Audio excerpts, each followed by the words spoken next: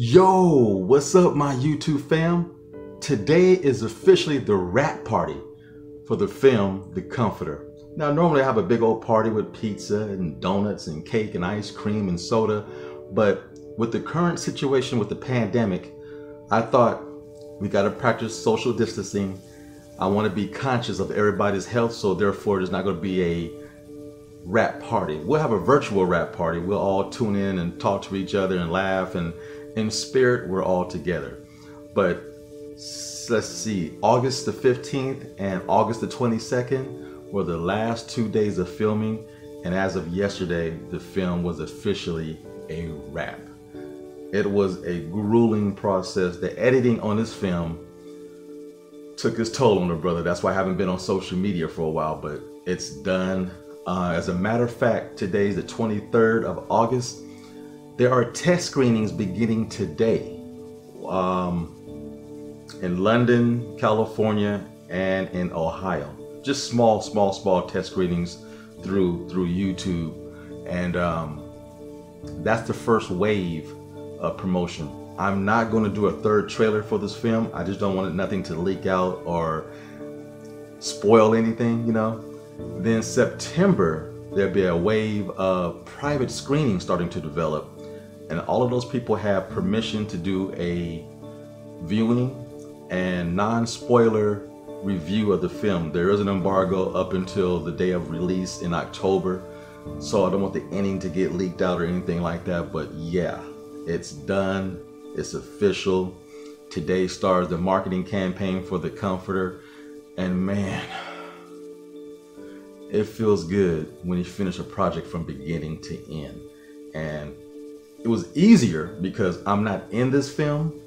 Well, I have a couple of cameos voice-wise, and let's see if you can figure them out. But yeah, the cast was great. The actors did the damn thing.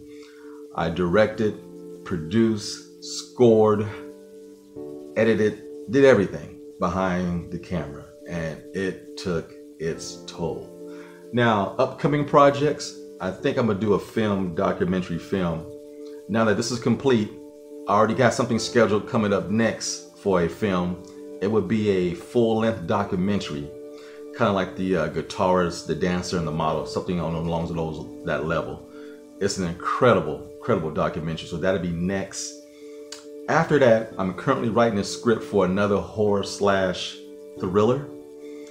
I'm writing the script now, but it all depends on how things go in the future. The pandemic is a big reason why things are being held up. But if I do get the green light to do this next film, it would be shot in Portland, Oregon, not here in California. So there'll be traveling involved. I gotta hire a crew and actresses and actors there in Portland to get this film done. Location is crucial. Sets, everything is crucial. It's all to be done in Portland, Oregon. So the pandemic eases up and let a brother do his job. Hopefully, beginning of next year, I can fly out to Portland, Oregon, put a crew together, and shoot that film while I'm there. That would be great. That'll be my next feature film after the documentary. Then after that, I think I'm gonna do one more documentary after the next horror film. So it'll go documentary, horror/documentary after that. That should be coming up next for Blacktastic Media. But man, I have a good feeling about this film. That's why I'm allowing test screenings to start early as today. We're 2 months away from release, but I really want to get the buzz going. Like I said, I'm not going to have a third trailer. So these reviews will be my third trailer and essential for this film. At the same time, building hype, momentum going into October, getting closer and closer to Halloween, where officially everybody can see this film. But yeah, the wrap party has begun.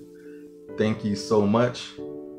And man, what a journey this was to making the film The Comforter. Hashtag The Comforter. Get it out there. Until next time, peace, and keep loving film.